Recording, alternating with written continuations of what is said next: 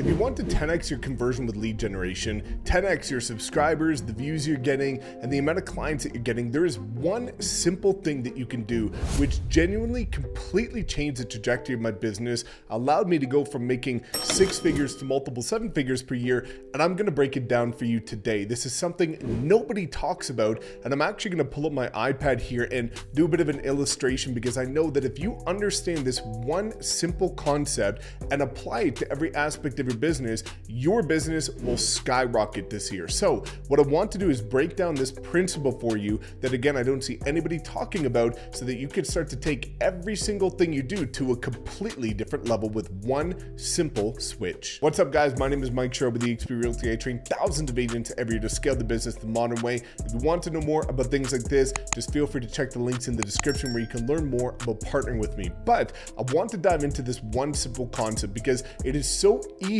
but nobody talks about it, which is why so many agents feel like they hit a plateau, or they're spinning their tires, or they're spending money on ads and not getting any conversions and hot leads. They are putting out content, but nobody's reaching out to them. They're being consistent and still not getting business coming directly to them. And it's all because of this one thing. So let me pull up my iPad and let's walk through this together. And I'm going to break down a couple of different examples, one for paid ads on lead generation, one on organic content like videos on different platforms. But this simple concept applies to absolutely every aspect of your business. So let's start with lead generation. And let me explain this principle first, which is the principle of being unbiased, because what you want to do is put yourself in the consumer's shoes. All too many times, agents think that because they are doing something, because they know they are valuable, that everything they do must be valuable, that everybody should perceive it as equally as valuable as they intend for it to be. But as you start to view things through an unbiased lens, this is going to allow you to put yourself in the shoes of the consumer, and it starts to give you this ability to audit what you're doing to guarantee it will succeed before you even spend money on it or publish it to the world. So let's look at an ad, for example. We'll look at Facebook ads. So let's say we've got this ad here. We've got this Facebook ad, and then what you've got is some sort of graphic here. Maybe it's a graphic or a video. Then you've got a call to action. You've got some sort of, headline here. And this is going to be your Facebook ad. So what happens is a lot of times people put out things that are just obvious, free home evaluations or anything like that, or a new listing, which is fine. So what I want you to do is, when you're going to be running an ad, take off your realtor hat. Assume that you did not know who you were, the value you provide, the quality that you do, the experience that you have. You don't know anything about yourself. The question that you have to ask yourself is, if this ad landed in front of me and I was a member of the general public, would I click on this ad right here? And then would I go so far as to put in my name, email, and phone number, because this is so valuable that I know that an agent is going to reach out to me. But what it's shown here is so valuable that I'm willing to put in my contact information, knowing somebody will reach out to me because I care so much about what is here. So for me, what happened in the beginning is I was running ads about very generic stuff, very much like every agent. But then as I started to run ads about new developments, pre-construction, where I was the first person to run an ad, nobody else had access to this. There was no websites, there was no access anywhere else except for me.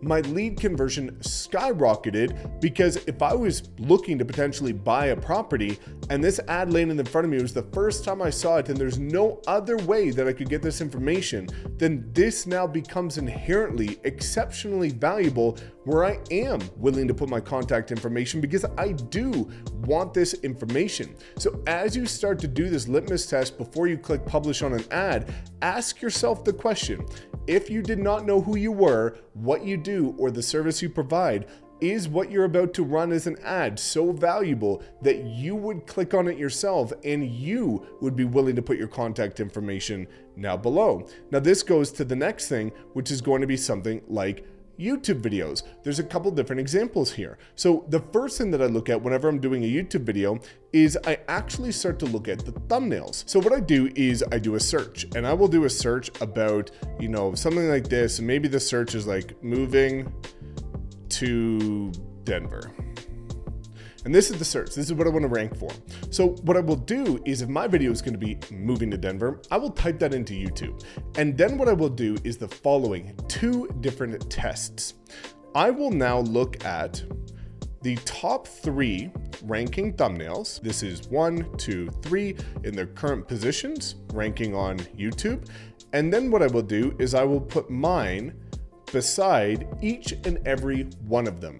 And I would say unbiasedly, if I did not know who I was, the value that's in the video, because again, people haven't clicked on the video yet, they're just seeing the thumbnail, would I unbiasedly actually click on my own thumbnail versus the one that's currently ranking number 1?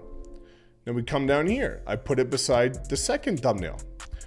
Would I click on it versus the one that's currently ranking number 2? And then the final question is you put it beside, the last ranking thumbnail, part number 3, would you click on your thumbnail versus the one that's currently ranking number 3? And what you'll see a lot of the times is that you'll put your thumbnail beside the top 3 ranking ones for the search subject in your market, and number 1, number 2, and number 3 are usually better than yours. So how can you expect the average person to click on yours if you would even click on the ones that are top 3, because you know unbiasedly that those thumbnails are designed better, they're more engaging, they're more enticing, and they make you want to click a little bit more. That goes on to the next aspect of it, which is I will do that same search. So we do the search up here for, moving to Denver. And then what I do is I look at the top 3 and I watch each and every one of them, start to finish. And then what I will do is I will go back through and I will watch my own video.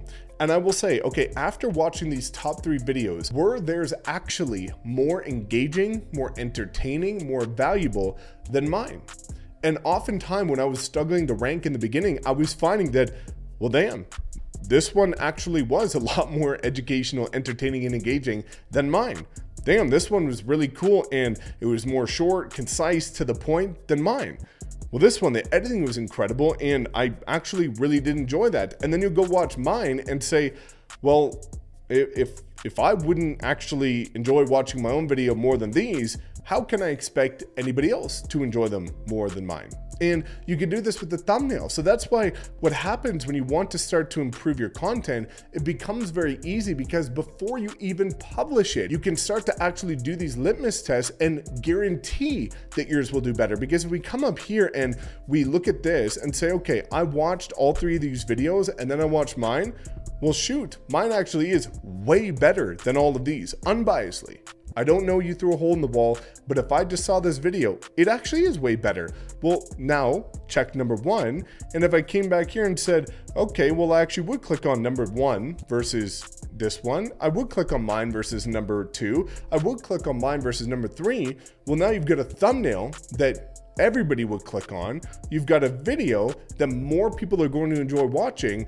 It's almost impossible for your video not to perform better than the top 3 that are ranking, meaning yours should rank 1, 2, or 3. So it allows you to have control of your content. And the last example that I want to give to you is going to be related to organic content on things like TikTok or Instagram. So let's say you've got, your short form video here, you've got a video, and then you've got the, like button here, you've got the heart button here, you've got a comment here, and then you've got all these different engagements down here, and you've got your video right here. So the question that you have to ask yourself as well is, let's say this video landed in front of you.